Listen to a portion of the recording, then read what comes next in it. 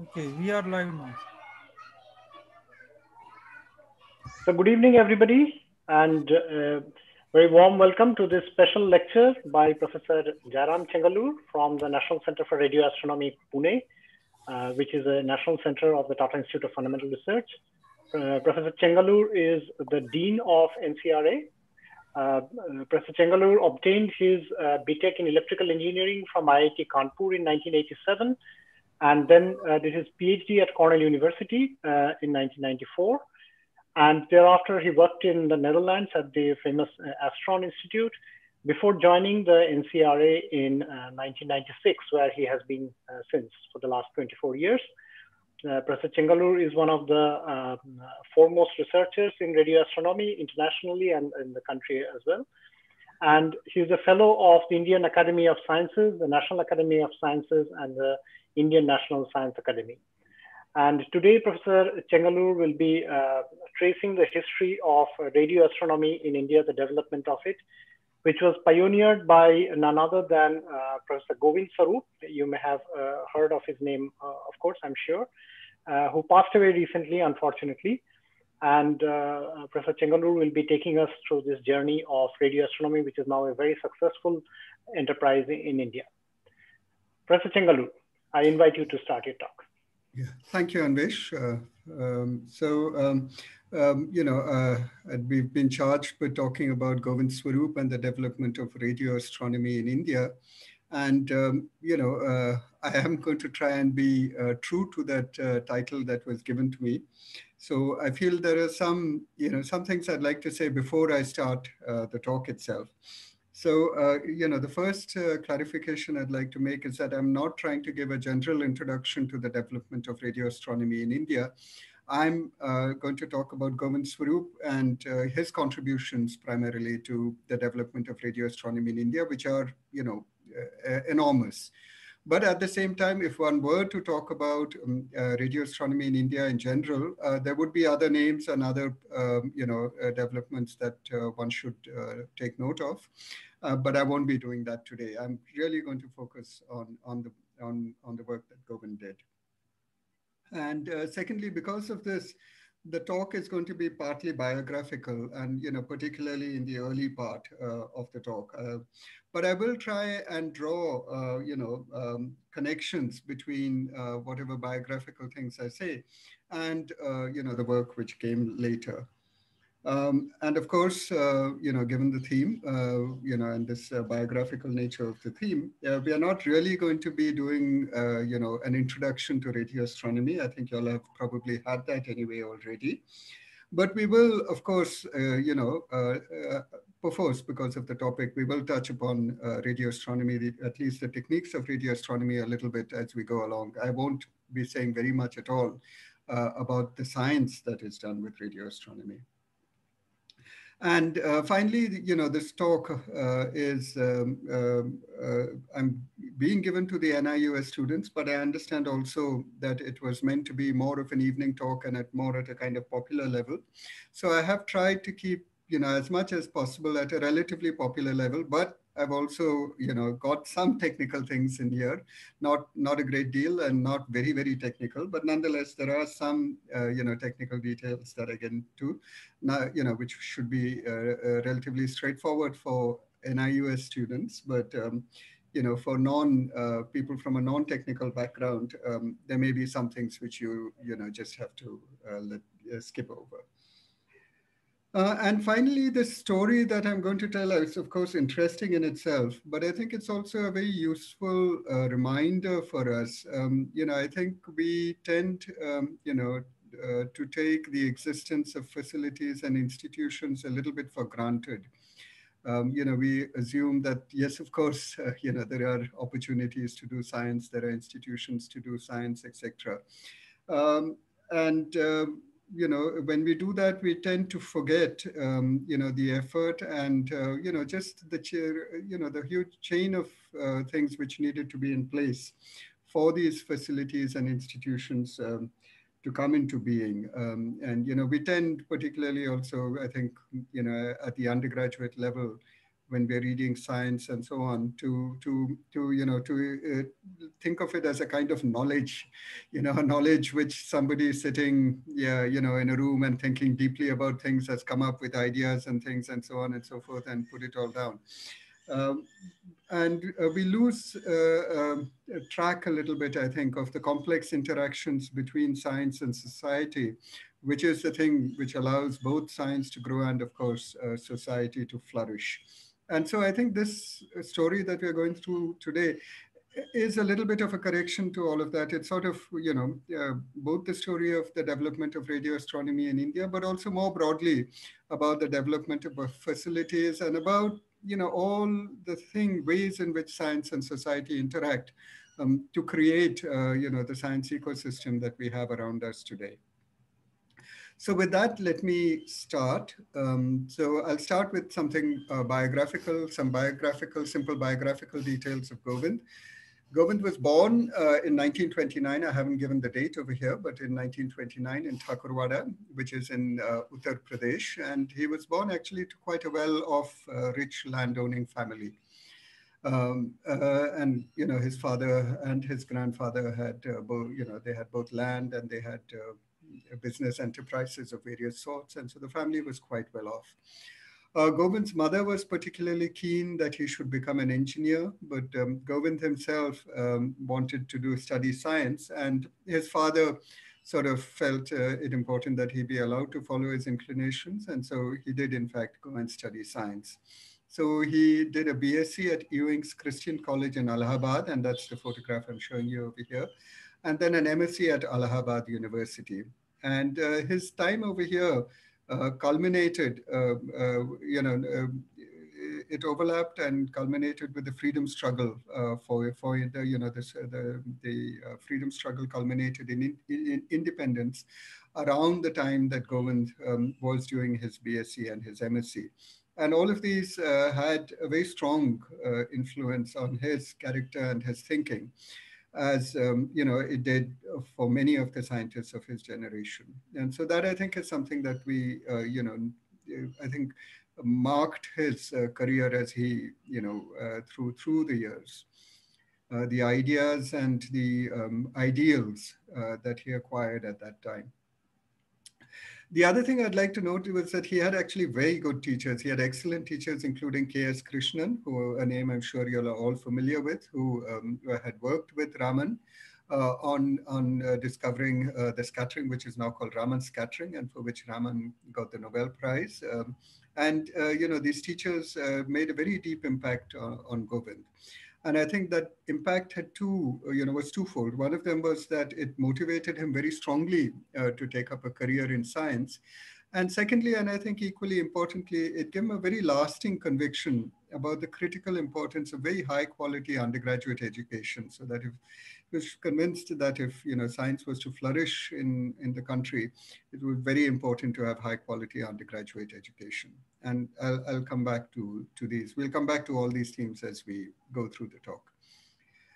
All right. As I said, independence happened around the time that Govind was finishing his MSc, and K.S. Krishnan, who had taught him in his MSc years, was appointed as the first director of the National Physical Laboratory, which was established very shortly after independence. And Govind joined NPL after finishing his MSc and started working with K.S. Krishnan. And so he was assigned, the first job he was assigned by K.S. Krishnan was to develop instrumentation for measuring paramagnetic resonance at a wavelength of 3 centimeters. And this was a high frequency compared to the kind of things that people had done, at least in this country before. Govind was in a way starting from scratch, starting cold.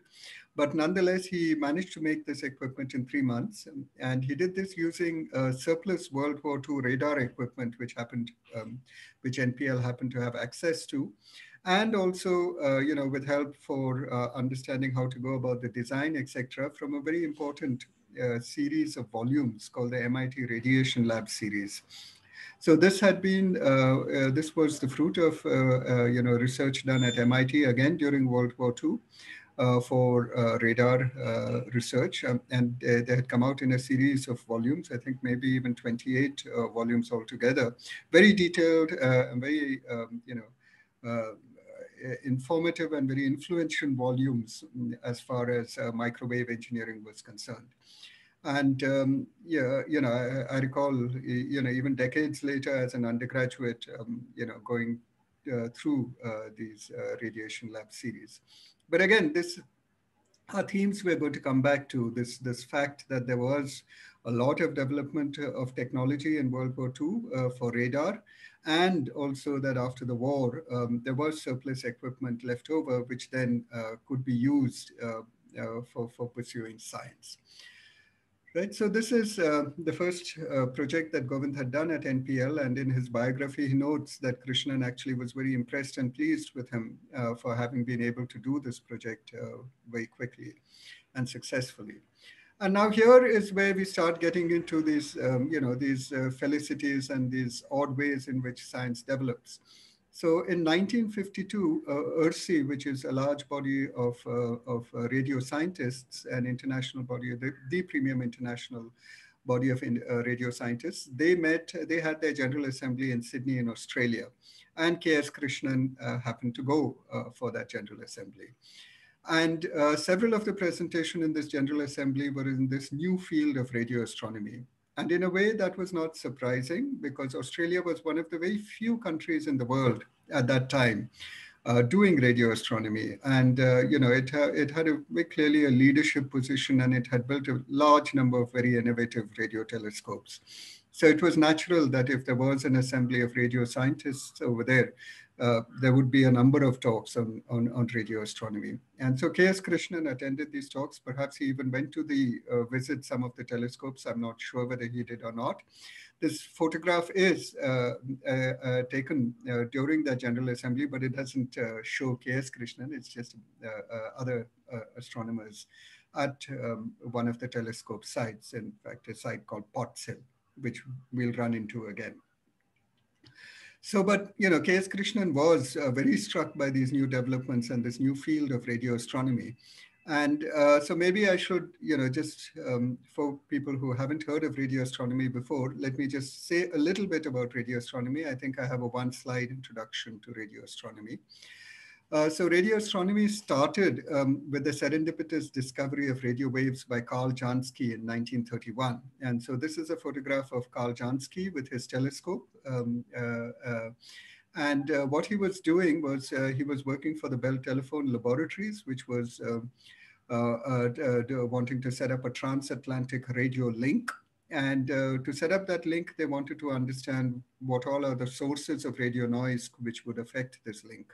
And so they had set Karl Jansky the task of identifying and characterizing sources of radio noise. He was a very careful engineer. And so he did this observation very meticulously. And he realized that there's a faint but very clearly detectable source of noise which arises from the center of the Milky Way galaxy. And that was the first source of radio frequency energy detected outside of the Earth, right? So it was a discovery which caught the popular imagination. It received considerable coverage in the press, but interestingly enough, it was not followed up by professional astronomers. And the reason for this, I think, is twofold. One of them, which I've put down over here, is that the techniques used by radio astronomers are very different from those used in optical astronomy. Radio astronomy required a kind of engineering, basically an electrical and electronics engineering, which was very different from what the optical astronomers were familiar with. They did not have these kind of expertises in the departments of astronomy that existed at that time. And so I think that would be a strong reason why it never really got picked up a whole lot by people. And the other is, which we'll come to and look at in great detail, is that these early radio telescopes had a very, very poor resolution. So Karl Jansky was able to say that the radiation came in the general direction of the center of the galaxy. But it's not that he could actually pinpoint it to the center of the galaxy, but it was a reasonable guess to say it came from the center of the galaxy.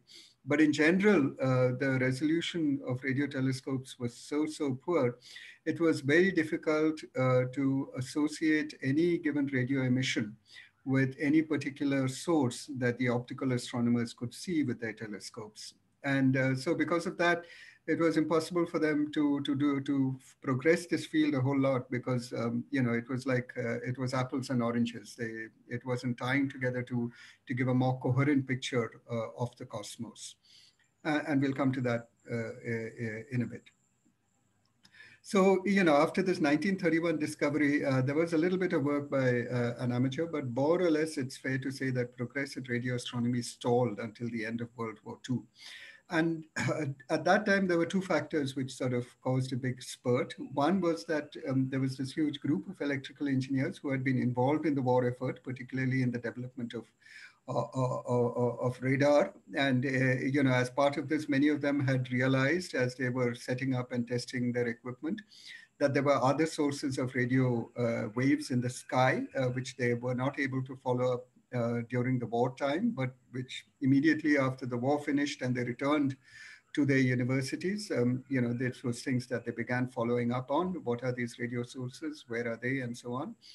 And the second was, at the end of the war, there was a lot of surplus radar equipment. And so it wasn't, it was relatively straightforward for these people to sort of rejig all of this to make equipment to detect radio waves from outer space.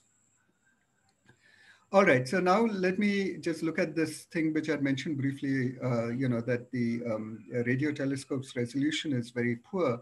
And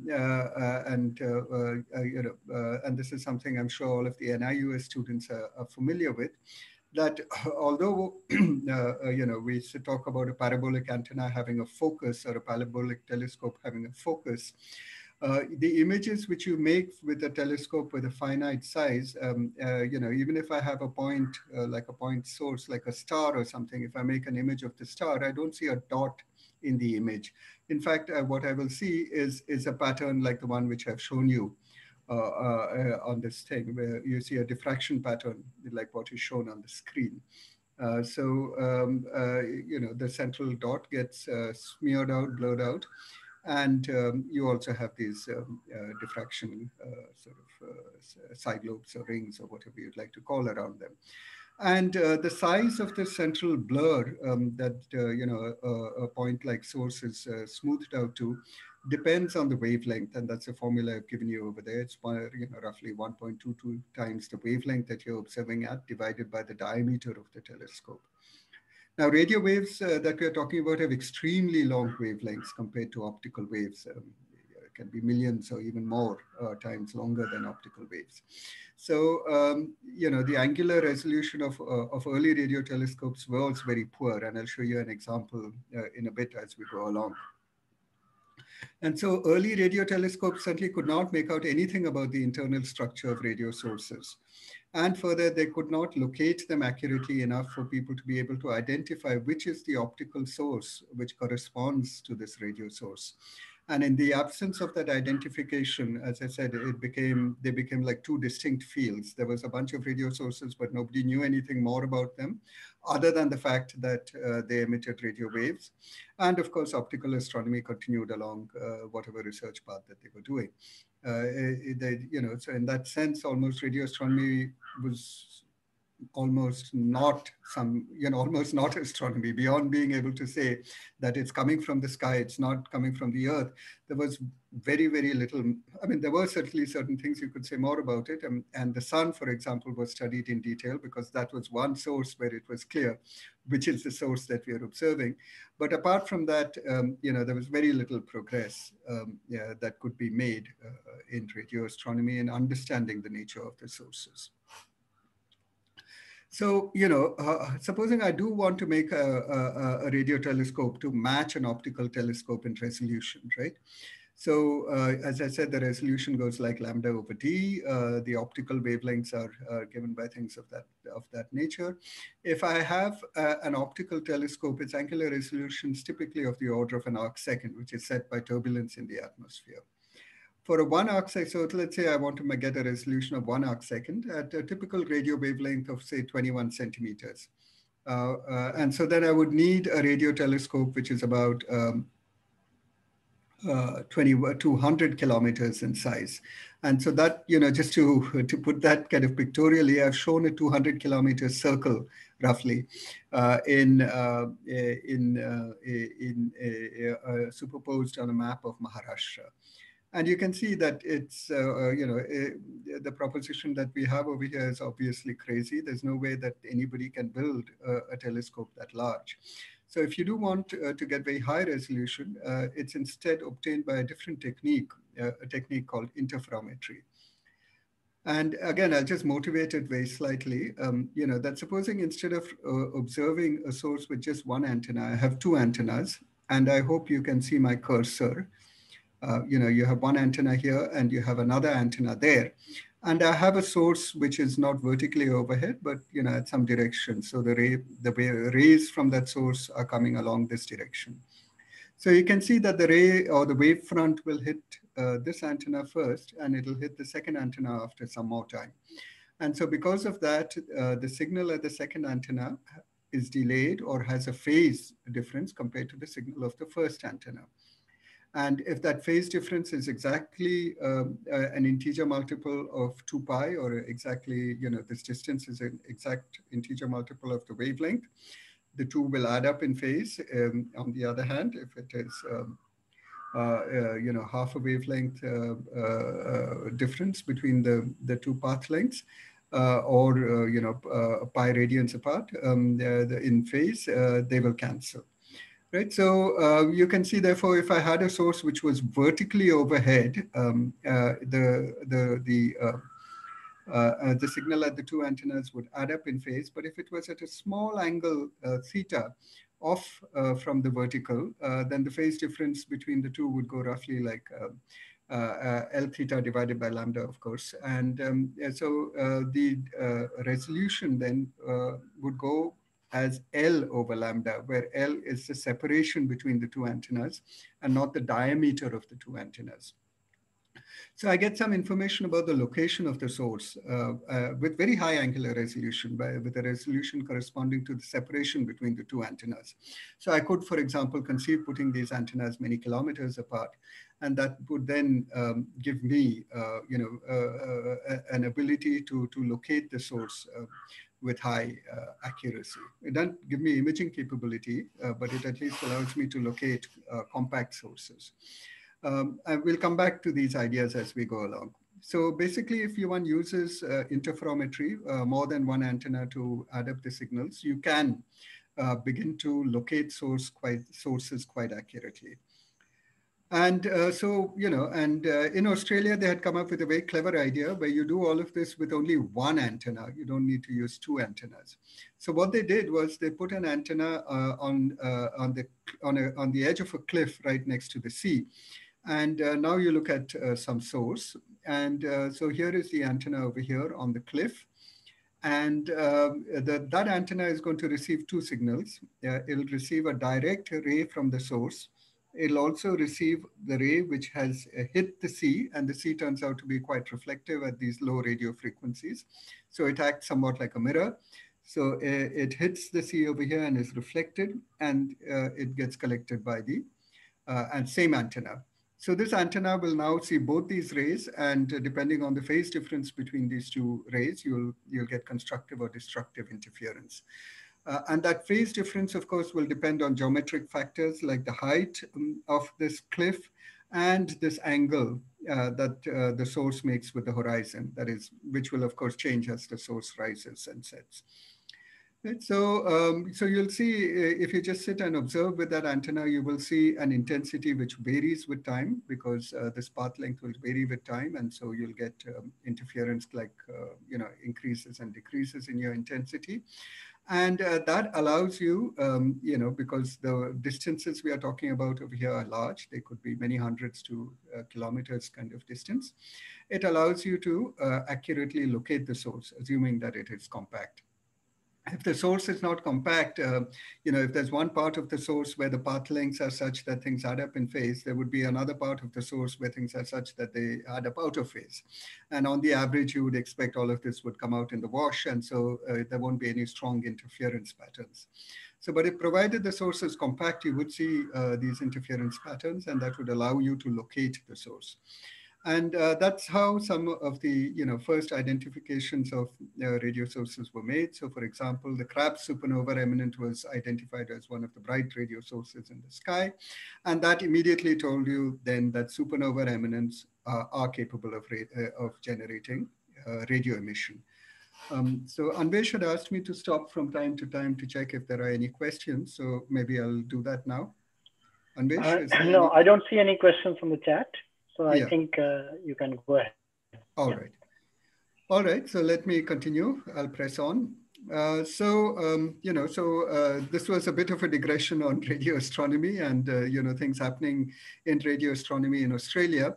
And the reason we digressed into it was we were, at that point in our story where Sir K.S. Krishnan had gone to Australia for attending that ERC meeting, and where he heard all of these exciting new developments in radio astronomy. And the field itself was new. He heard all about this exciting new field of radio astronomy. So when he returned to India, K.S. Krishnan decided that he should try and set up a radio astronomy group at the National Physical Laboratory. And so he set up a group with a bunch of young MSCs who he, sort of talked to and inspired to take up this new field. And that was actually a turning point, because several members of this group that K.S. Krishnan set up went on to become quite distinguished radio astronomers. So, so K.S. Krishnan had decided that he'd like to set up a radio astronomy group in India, which was, a bold step. But if one were to proceed with it now step by step and ask the question, okay, now what? It turns out that the first thing one would do is to try and understand how to do radio astronomy, how to build a radio telescope, and so on. And since no radio astronomy had been done in India, it was difficult for people to figure out how to do all of these things. And so it was decided that, probably some people should go to Australia, to CSIRO in Australia, which is where all the radio astronomy was being done, and, get some exposure to this field, understand the techniques of the field, and so on. And so Govind left for a 2-year assignment with CSIRO in Australia in February of 1953, and he was funded under something called the Colombo Plan. And, again, these are all strange things which fall together at the right time. The Colombo Plan itself came from an initiative by an Indian diplomat called K.M. Panikkar, who was felt it was important to set up, schemes by which human resource in India and other South Asian countries could be developed rapidly. And so he had set up an international group, which provided, not monstrous amounts of funding, but sufficient, and which made a significant impact to allow people to go and get trained in various things. And, it did this whole scheme, which I think is still running as the Colombo Plan, has over the years provided, made quite a significant impact in human resource development. So anyway, so Govind left on this plan to go to CSIRO. And over there, he undertook a number of projects. So the first thing that he had been assigned to do was that, there was an array telescope at CSIRO, which, had done strip scans of the sky. And he had been assigned the task of the sun, particularly. That was the source which, that was basically the radio source, which was studied in the early days. And his job had been to convert these strip scan images into a 2-dimensional map, which, I won't get into the details. I will admit I'm not, there are hairy details in here, which I'm not completely on top of, but, he did it. And it was a lengthy manual calculation involving having to do Fourier transforms numerically, but in those days, numerically meant literally with one of those mechanical calculators, scanning things in, reading of values with a scale, and so on and so forth. And so it was painstaking work, but he did end up being able to make an image of the sun. And this is the first 2D, 2-dimensional radio image of the solar radio emission. And what you will notice straight away is that the emission's not spherically symmetric. There are these two regions over here on the left and the right, where the emission is much brighter than elsewhere. It's much brighter along the longitude, along equator of the sun than along the poles, and it's also much brighter at the edges. And this was, as had been predicted by theories of limb brightening, and it was, very important that observationally one was able to confirm that. In addition, this map which I'm showing you was done at a frequency of 21 centimeters, and this had been with data that had already been taken. And Govind basically redid observations of the sun, but at a much lower frequency, at a frequency of 500 megahertz, using observations with the antennas in the Potts Hill array. This is the array over here of antennas. And what he did was he modified all of those antennas to work at a frequency of 500 megahertz. And he and a colleague of his, Parthasarathy, who was also there, I think, on the Colombo plan, equipped the array to work at 500 megahertz. Now, basically what happened in an array like this was that the signals from all of the telescopes had to be added up together in phase. And it produced a kind of fan beam on the sky. And so, at the end of each and small antenna like this, you have an amplifier, and that amplified signal is taken in an electrical cable, and then it eventually has to be combined together. And so it's very important that, since you have to add the antenna's voltages up in phase, when I transport the signal in a cable, there will be some phase that the cable itself will introduce to the signal. And it's very important that we make sure that the phase introduced by the cable for the first antenna is the same as that in the second and third and so on and so forth. Basically, all of those cables have to give you the same phase. And so the signals had to be transported in phase. And there was a very, very cumbersome procedure to do that. You compared the phase that you got from the cable in this antenna with that you got in the next antenna. You equalized it by doing whatever adjustments you need to do. Then you compared the second with the third antenna and so on and so forth. And it took a very, very long time. So it was a cumbersome phase adjustment procedure, which took days, but they did do it. And they did find that even at a frequency of 500 megahertz, the solar limb does show edge bright. The sun does show, radio emission from the sun does show, limb brightening. And we'll come back to all of these issues in a bit about transmission lines and having things in phase, etc., because these were issues that are going to crop up as we keep going through our talk. All right, so after that stint of 2 years in Australia, Govind returned to the National Physical Laboratory. And, just before he left, the CSIRO where he was working had agreed that the Potts Hills antennas that he had been working on could be transferred to India. And he could take them to India and he could set them up over there to do solar radio astronomy in India. But unfortunately, because of various bureaucratic issues, that plan actually never got actualized. And for this and other reasons, radio astronomy never properly took up never really took off at NPL. And the group that K.S. Krishnan put together gradually dispersed. But as I said, many members of that group actually went on to become quite well-known radio astronomers, and they've all played, an important role. And so that effort that K.S. Krishnan put in was very important in the development of radio astronomy in India. So Govind himself decided that he would continue radio astronomy in the US. And so he went to Texas, where Harvard University had set up a radio astronomy station, which at that time was the most sensitive system that you had for spectroscopy, so radio spectroscopy of the sun. And that's the system being shown over here in the upper photograph. There's Govind in the middle over here and two of his colleagues on either side of him. And there's the antenna behind them. So, the work done during this period included Govind's discovery of a new type of radio burst from the sun, which was called a U-type burst. It's actually an inverted U, which is what's shown in the lower picture. So it's showing a picture of the frequency at which the burst emission is coming. against time. So you can see that the frequency increases with time and then decreases again. And that gives you some idea as to what is going on over here. Where is this emission coming from? It's understood as coming from electrons, which are spiraling along magnetic fields that rise out into a solar corona and loop back again towards the sun. So after his stint at Harvard College Observatory, Govind took up a PhD at Stanford University with a very well-known radio astronomer, Ron Bracewell. And he worked here. He had, he was supported by Stanford University, and as part of that support, he was expected to do work on the Stanford Cross Antenna Array.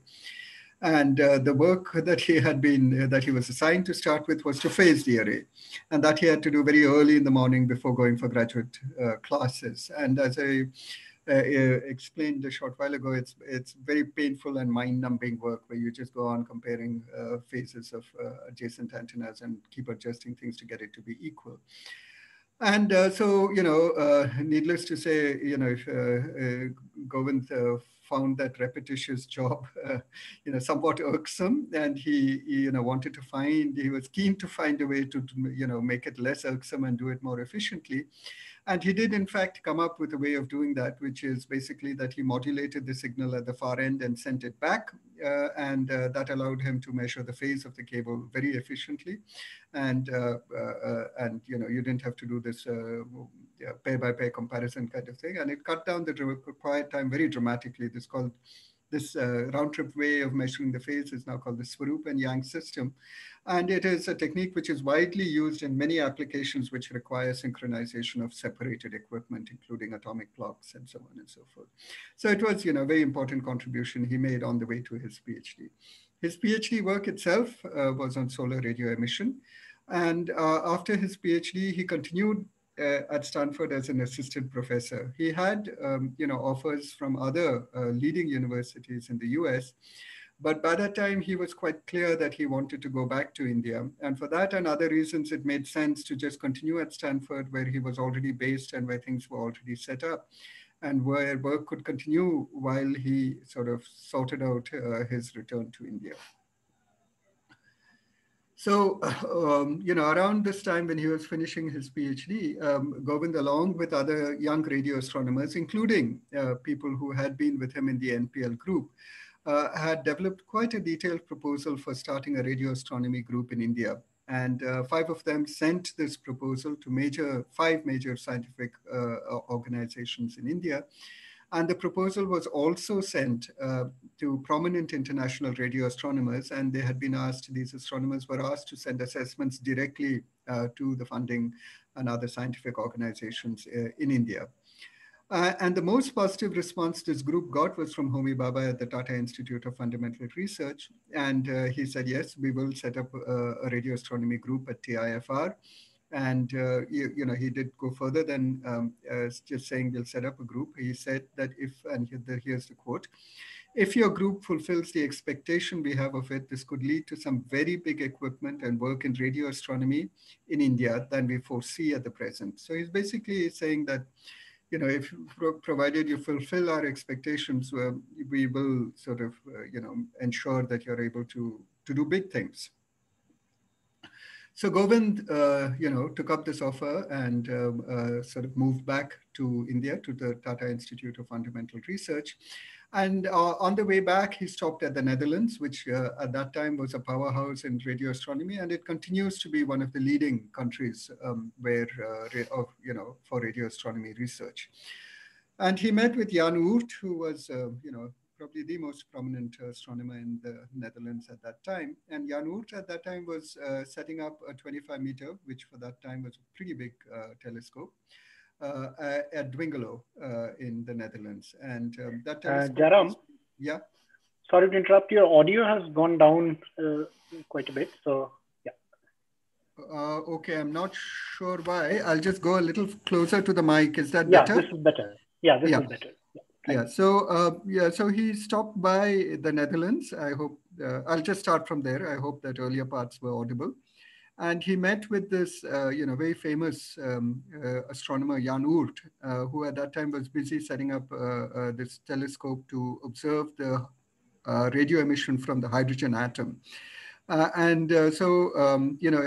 the war,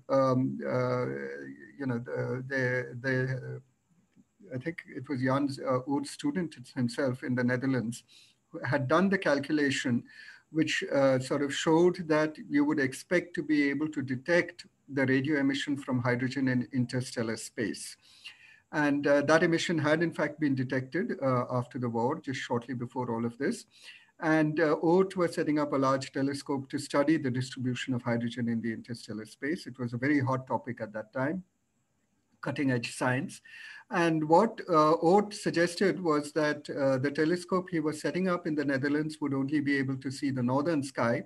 And he suggested to Govind that he would help Govind set up an identical telescope in India, which would then be able to see the southern sky. And between the two, they would be able to do complementary science and get a full understanding of the distribution of hydrogen in the galaxy. Govind, and this was partly because of his own inclinations, and also partly because of all of the advice he had got from his mentors in Australia. He felt it was much more important to carve out a niche for Indian radio astronomy than to follow fashions. And H1 was certainly the hot topic at that time. And so he decided that he wouldn't follow this path. He did do a lot of work in H1 later, and we'll talk about it in a bit. But at that time, he felt that he'd much rather strike on his own. And that, of course, had major implications for the development of Indian radio astronomy. And, in my own view, it had quite positive implications for the way in which radio astronomy developed in India. So at TIFR, Govind's first project was to set up the Kalyan radio telescope. And to do that, he used the old Potts Hills antennas, which had finally reached India. Of course, you have to transport signals from one antenna to the other. And for that, he used a novel and much simpler transmission line system than the original had used. And so that, of course, was an important innovation, which allowed things to move fast and cheaply. But more importantly, it also provided a training ground, setting up this telescope, coming up with their own ideas about how to, those were just dishes, how to take just dishes and make them into a radio telescope, with all of the amplifier systems and so on, and then connecting all of them together.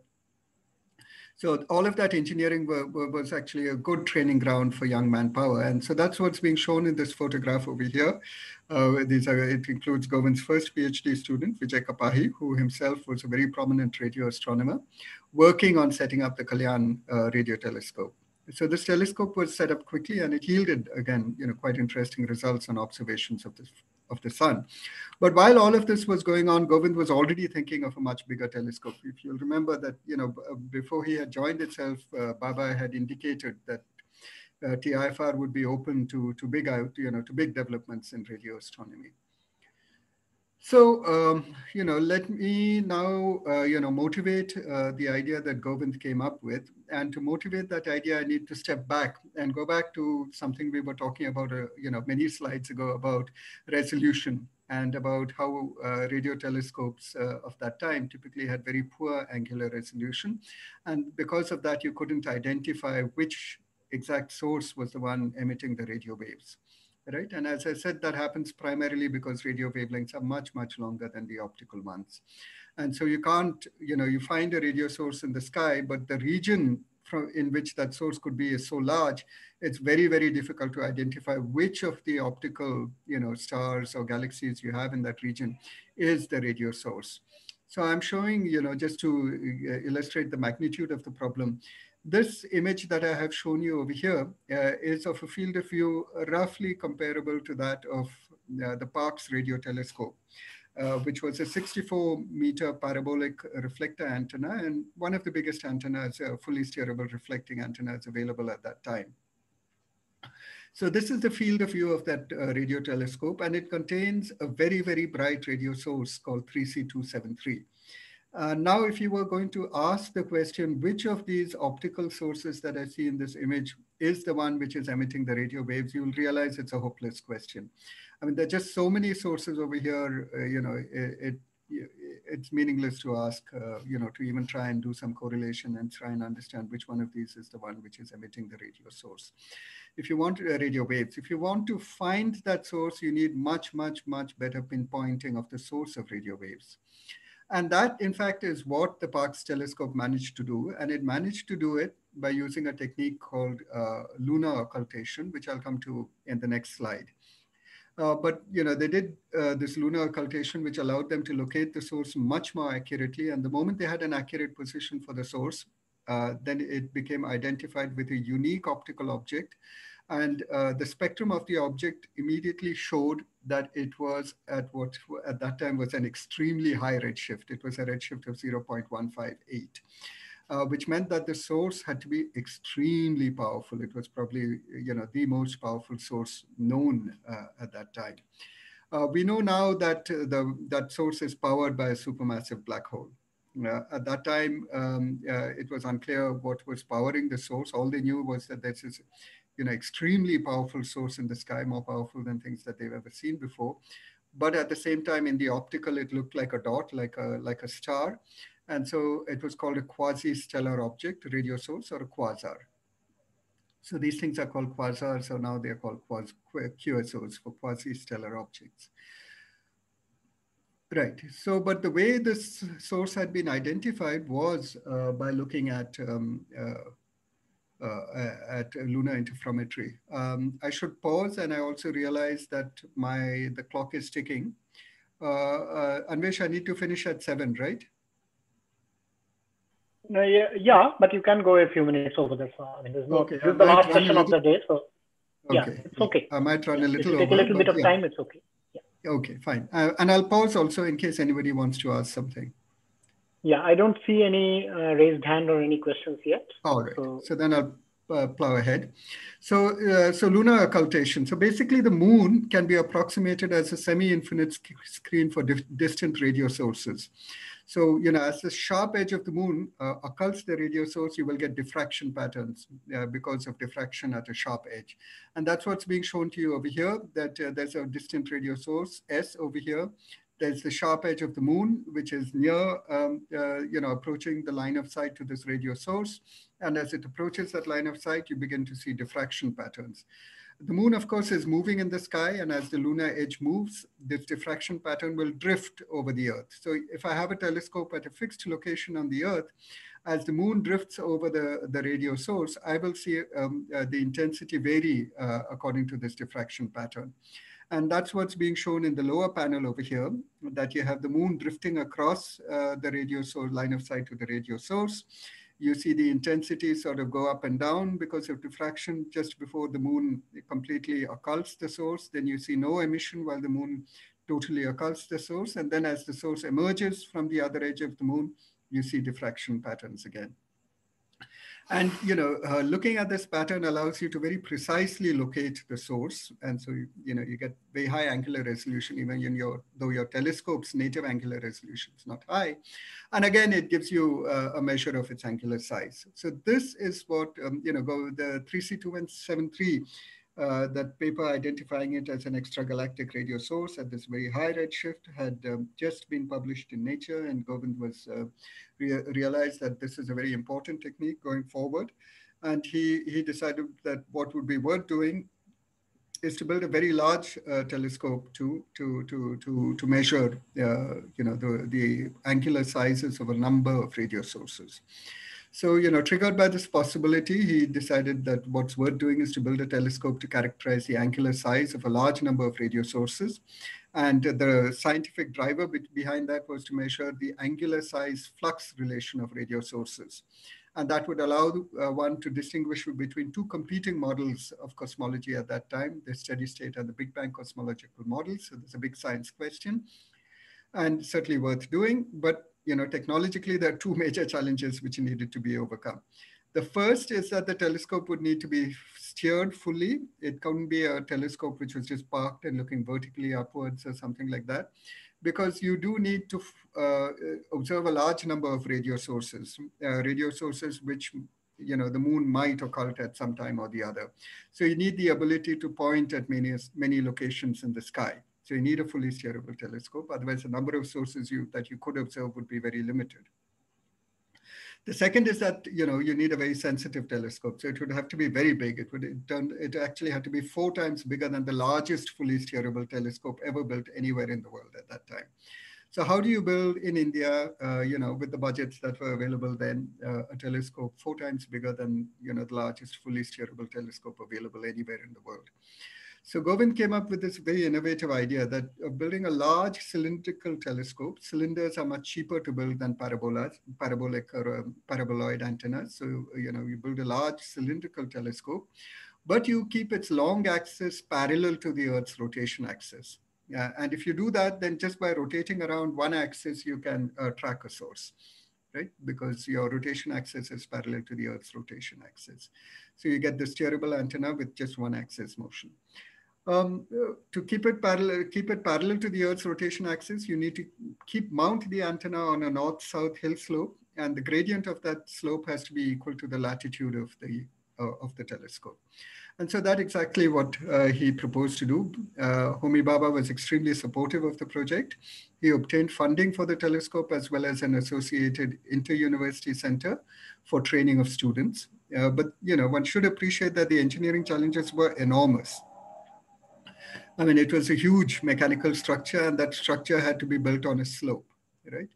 So, there had to be very specialized designs, which were done by TCE, what is now TCE, when at that time was called Tata Ebesco.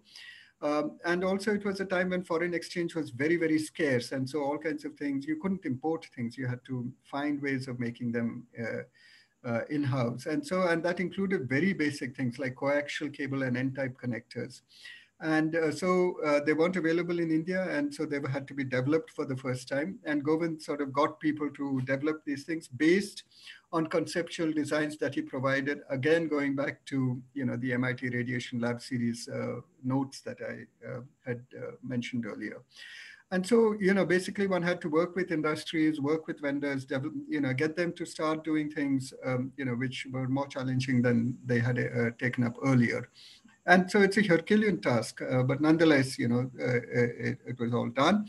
And the telescope was made operational by 1970. And what I'm showing you over here is basically, the first sort of digging in the ground being ceremonially done by MGK Menon, who was the director of TIFR at that time, because Homi Bhabha had, tragically passed away in an accident.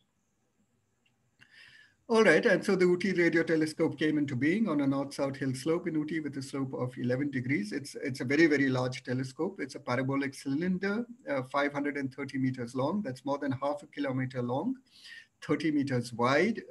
It's an offset parabola, and it's fed by a set of 1,056 dipoles located along this line that I'm running my mouse across. And it's an offset parabola, which has two advantages. One of them is that this feed line, when the telescope is brought to the western limit, that feed line comes very close to the ground, and it's easy, you get easy access for maintenance. And the second is that there's no blockage. If it was a standard parabola where it was fed from the center, then the shadow of the feed would fall on the reflector. Whereas if you offset it in this way, the shadow of the feed doesn't fall on the reflector, and so there's no blockage. The reflecting surface, which you can't see over here, but there is a reflecting surface which reflects the radio waves. It consists of thin stainless steel wires. And as I mentioned earlier, this telescope can be rotated about its long axis to track sources in the sky. And the dipole signals are combined together to form the telescope beam. And those signals can be combined with different phases. And depending on how you phase the antenna, you can actually steer the beam in the north-south direction. So that allows, two axes pointing of this telescope. And so you get a fully steerable telescope, one axis being steered mechanically, the other axis being steered electronically.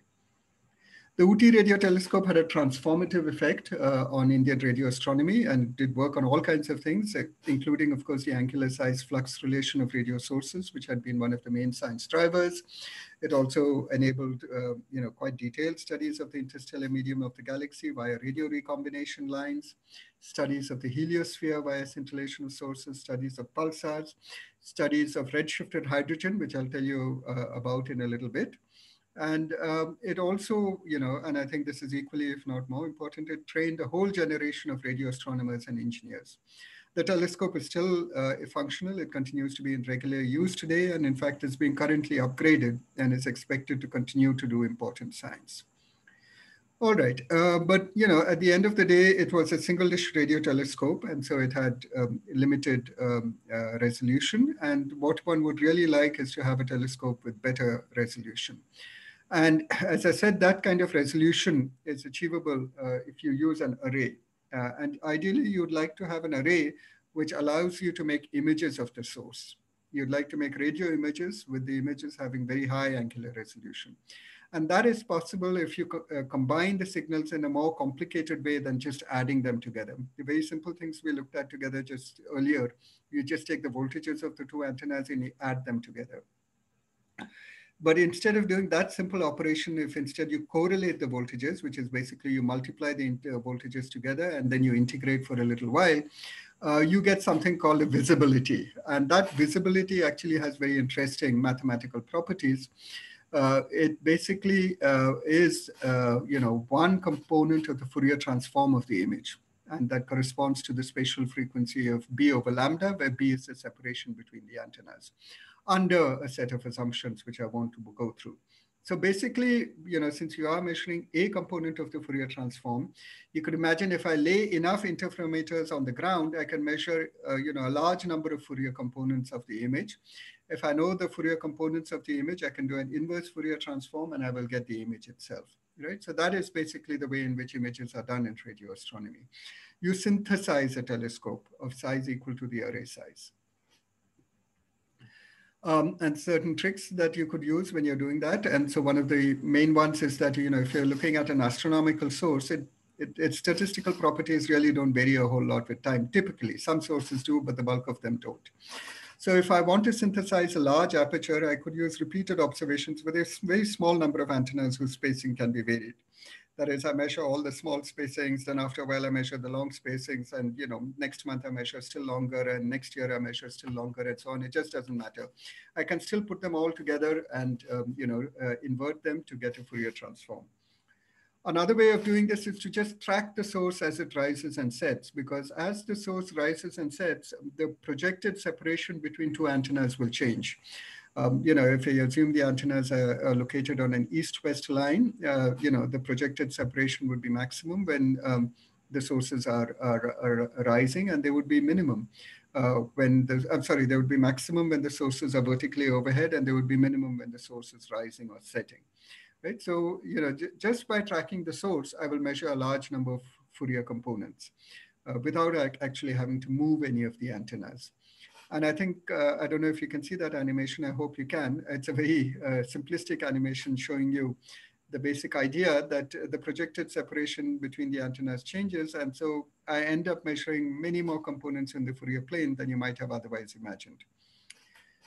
All right, so, with that in mind, a synthesis telescope was built in OT to enable imaging.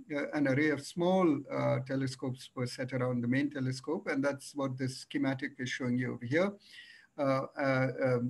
Showing you the main OT telescope and then all the small telescopes set up around it.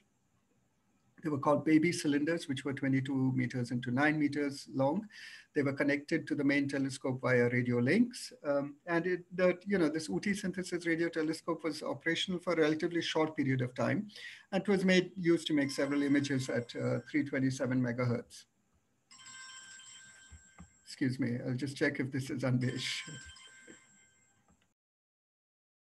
No, it's not me. It's not, okay. Yeah, so then let me continue. But what has happened, I've lost the screen share, right? Yes, you have lost the screen share, so. Yeah, just give me a moment.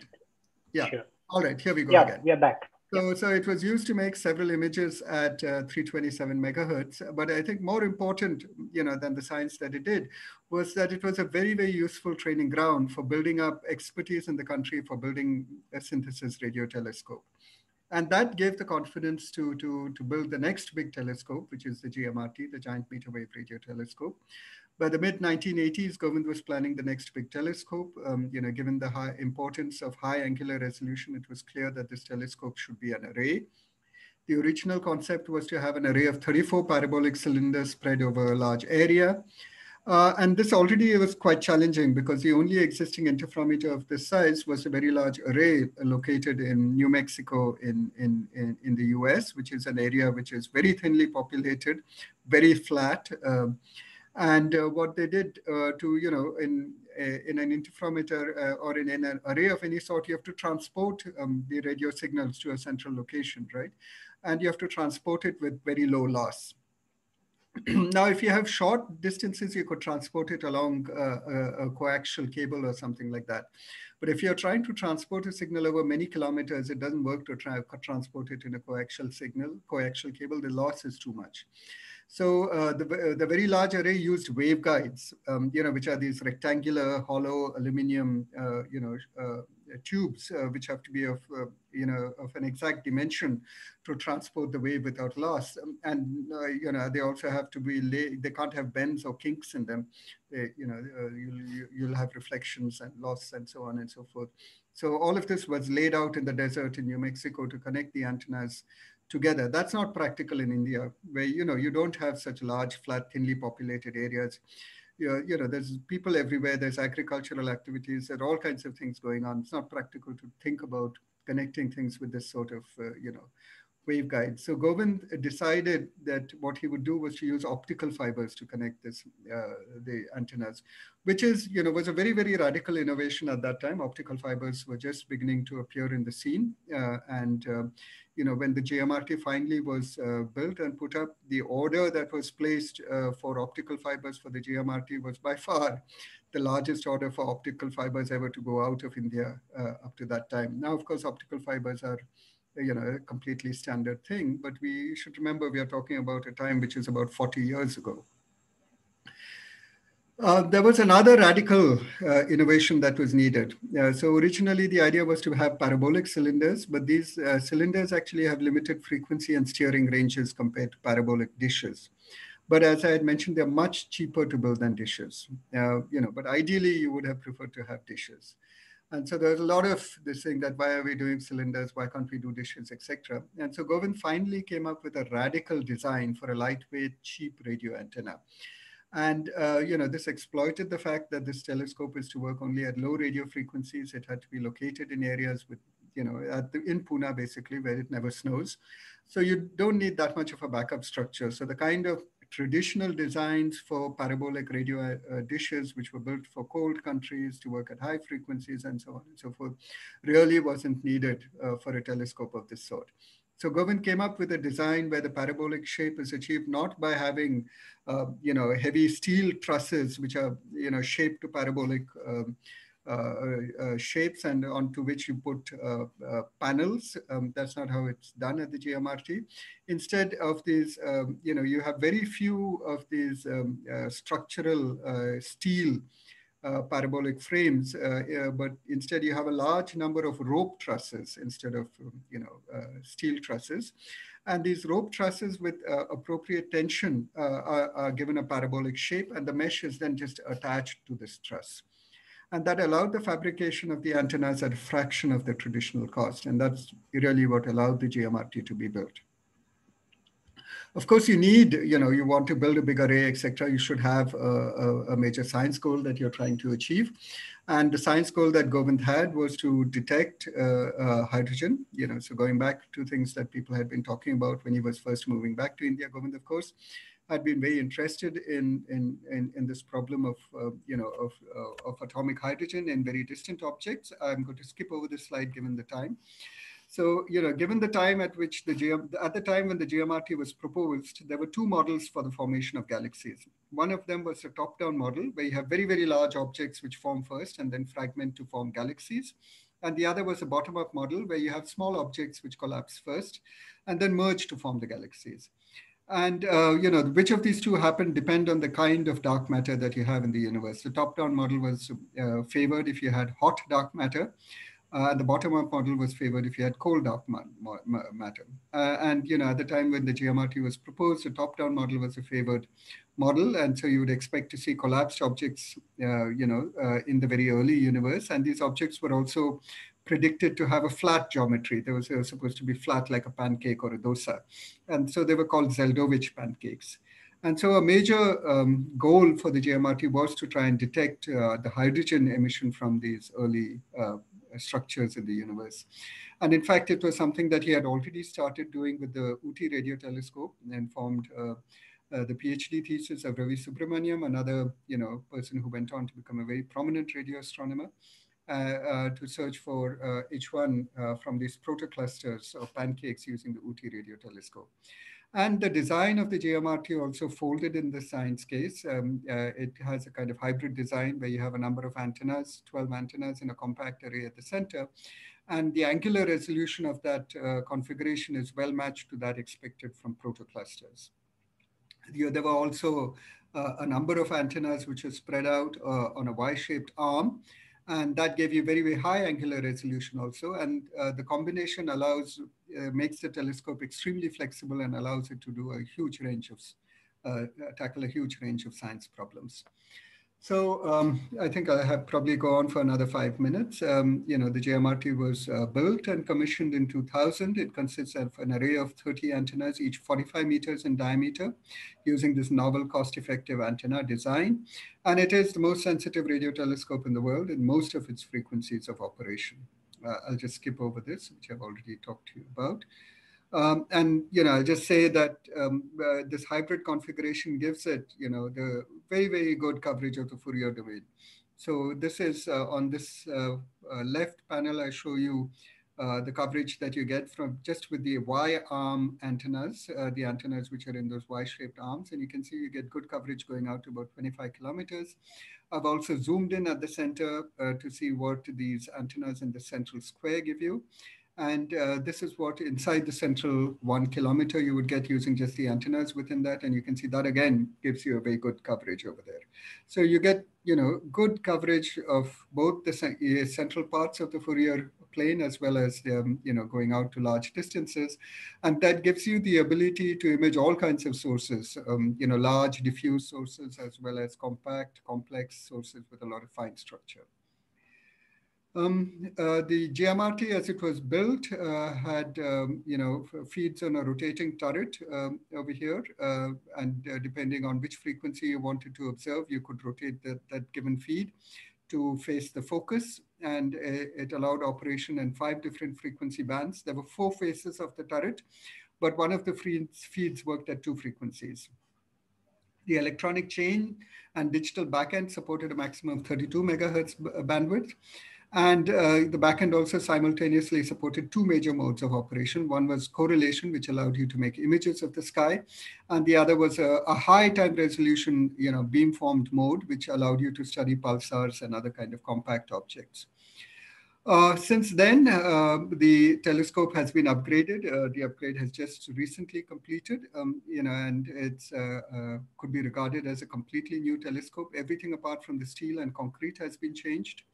And now the telescope offers nearly seamless coverage from 30 megahertz to 1500 megahertz. There are small gaps in the coverage, and this is typically chosen to be in regions where there's very, very strong radio frequency interference from television or something else, which means that in any case, you're not likely to get useful data there. The instantaneous maximum bandwidth has changed to 400 megahertz, which increases the raw sensitivity by a factor of 3 and also gives you large improvements in image fidelity. The GMRT has an open sky policy, which means that astronomers from all over the world could submit proposals. They're invited twice a year, and time allocation is done by an independent time allocation committee, which just allocates time based on international peer review. And it turns out about half the time is used by Indian astronomers and half the time is used by astronomers from around the world. All right, there are many things which I have not covered. I'm wrapping up here. I haven't talked about Govind's contributions to building, antennas for satellite communication, which again was a very major and important contribution. All of which got enabled by the fact that radio astronomy and antenna design and antenna engineering, that expertise became available in the country, and Govind played a major role in early development of ground stations in India. I've also not talked about Govind's efforts on the international regime, where he had again a very major role in working with international radio astronomers to try and set up large collaborative international facilities, including the facility which now is, the big facility of the future, the square kilometer array. Govind was one of the early people, pioneers who sort of pushed and set up that collaboration to build this telescope. But I won't, given the time, I'm not going to talk about that. I'm going to end by talking about Govind's role in student training. And, as I mentioned in the very first slide, he was fortunate, to have very good, very excellent teachers, and that, really impressed on him the importance of having, good training in undergraduate years, and the importance of training scientists and engineers. And so, throughout his career, training of people was very important. As I'd mentioned, the whole generation got trained at the Kalyan radio telescope, the Uti radio telescopes, and so on, and including at the JMRT. So when the JMRT was being designed, again, a whole fresh young team of engineers was recruited, and got sort of trained in these new techniques using, at that time, all of these new technologies like fiber optics and so on and so forth. And in addition, of course, he had a very large number of PhD students, many of whom went on to themselves have more students and so on and so forth, and which led to the growth of the radio astronomy community in India. He also played a very important role in setting up various training programs, including the JAP program, which is a multi-institutional program for training of astronomers. But, he was always sort of the view that undergraduate science education in India is very, very important. And he felt, particularly by 2000, when he was winding down from the JMRT, that he should now take up this cause. And he felt that, that the universities in India were not imparting adequate, training in science to students. And this idea that students and large number of students should be trained was always important to him. If you recall, the Uti telescope was originally supposed to be part of the inter-university center. That unfortunately did not happen, and that was again related to the fact that Homi Bhabha, passed away unfortunately in an accident. And after Govind retired from TIFR, he got back into this effort of trying to set up new institutions for undergraduate education in science and engineering. And, it was, I would say, more than a decade of effort of working with the government and developing proposals, taking it up with the ministry and so on and so forth, until they finally took shape with the help of other people, of course. And that finally took the shape of the establishment of the ICERs. Which got founded about a decade ago, and which, themselves have had now a major role in the training of young people in science in India. So I think that's all I had to say today. Thank you. Thank you, Jayaram. Thank you for an excellent talk. I invite the students to raise your hands and ask questions, or to write your questions in the chat. There are a couple of questions on the YouTube chat, so I will just relay that. So somebody has asked regarding this lunar occultation method. Yes. Why is the moon called a semi-infinite screen? Oh, okay. Meaning that it has an edge. An infinite screen would have no edge at all. It would be infinite in both directions, right? So it wouldn't have a boundary. So it's semi-infinite because it has one edge, and you assume that the other edge is infinitely far away. Yeah. Okay. Then somebody has asked, why do we use radio waves for astronomy purposes? That's a good question. And the answer is, they're twofold. One of them is that if you, look at the atmosphere and the way we are located on a planet which has an atmosphere. And above the atmosphere, there is this ionized gas, which is called the ionosphere. And if you ask yourself the question, what kind of electromagnetic radiation from outer space can reach you? It turns out that actually most of the radiation from outer space will not reach the surface of the Earth. And that's a good thing, because much of this radiation is harmful to life.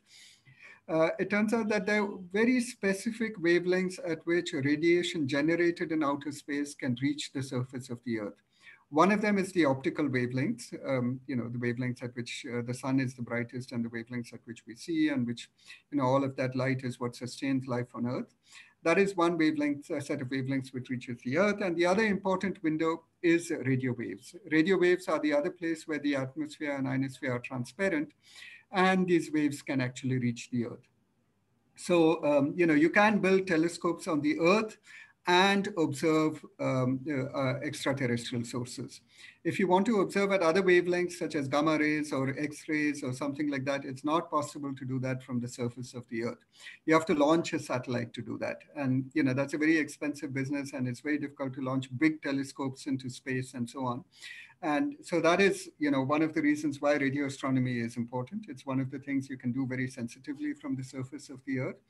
And the second thing is that, if you look at the interstellar space, it has stars and things in it, but between the stars, it's not a vacuum. As I indicated, there's definitely hydrogen gas between the stars, but there are also dust particles, very fine particles of dust. And these fine dust particles eventually begin to obscure the starlight. So, beyond a certain distance, it's difficult to see stars, or in certain directions where there's a lot of dust, you can't see in the optical because the dust completely blocks the light. However, these are directions in which radio waves have no problem propagating because the dust does not obscure the radio waves. So you can see in directions where you cannot see with optical telescopes. Thank you. I'm done, Anvesh. Yeah, thank you. So I don't see any raised hand yet or any question. One thing, I mean, this is just a comment. I think you brought out very nicely what you said at the very beginning, that, I mean, sometimes we take for granted about the facilities and the laboratories.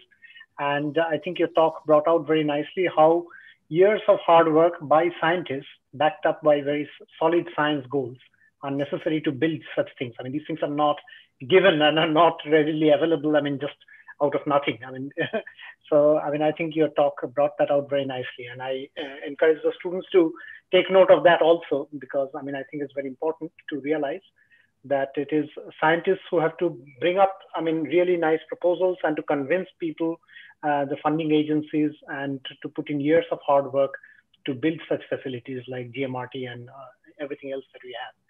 So thank you for highlighting this in this talk. It came out very nicely, I thought.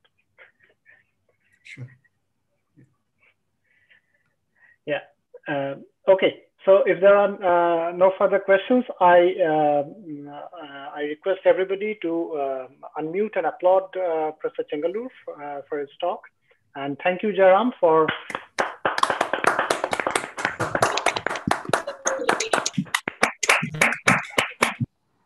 thank you for taking out time from your busy schedule to do this. Well, there's one question now that has again come up. Somebody has asked that, can you tell us why the 21 centimeter hydrogen line is so widely studied? Okay, it's widely studied because hydrogen is the most abundant element in the universe. And so it allows one, to trace, if I have big structures and so on and so forth, they will definitely contain a lot of hydrogen. And that can be traced with the 21 centimeter line. So, you are tracing the dominant component of the universe. It's, an excellent way to begin to understand how things formed even at, in the very early universe and so on, because the best tracer in a sense is this 21 centimeter line. It's tracing this bulk component of what you have out there. Thank you. Thank you. I think with that, we will close. And thank you, Professor Chengalur, for doing this for NIUS. Yeah. Thank you. All right. Yeah. Thank you all. Yeah. Bye. Thank you.